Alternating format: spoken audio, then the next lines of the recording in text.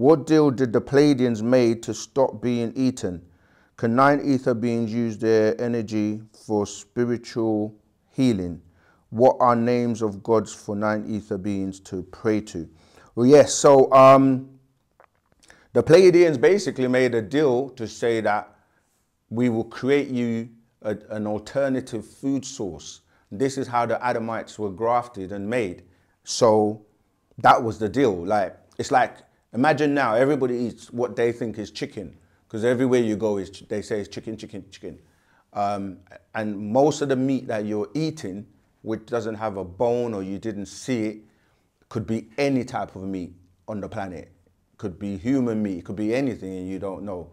So once it's minced up, colored, put into a burger, you eat it and then you just say everything tastes like chicken.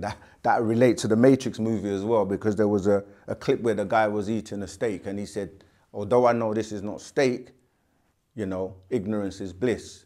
And this is what they bank on, right? So yeah, you've got to be very careful of what you're eating. So the Pleiadians, they asked the Draconians to say, look, we can give you a food source so that you can stop eating us or leave us alone, all right? The second part was 9 ether beings. Yes, we can use our energy to heal. We can heal anybody from anywhere in any part of the world. You just have to know that it's about frequency, yeah? You just have to match that frequency. This is why people can pray for you.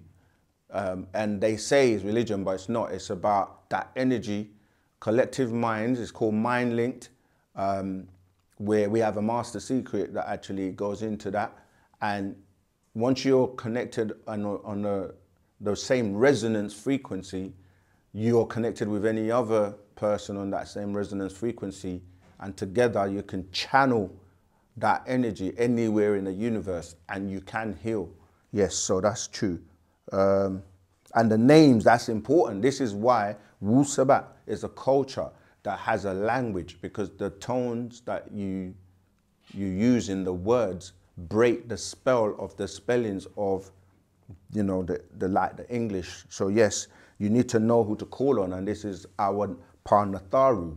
Again, when you're on the inside, when you're connected with us, when you come to the classes, you will get the chance and you know what names to call on, right? That's our ancestors. There are many of them. There's a chant we have that we go through and list all their names.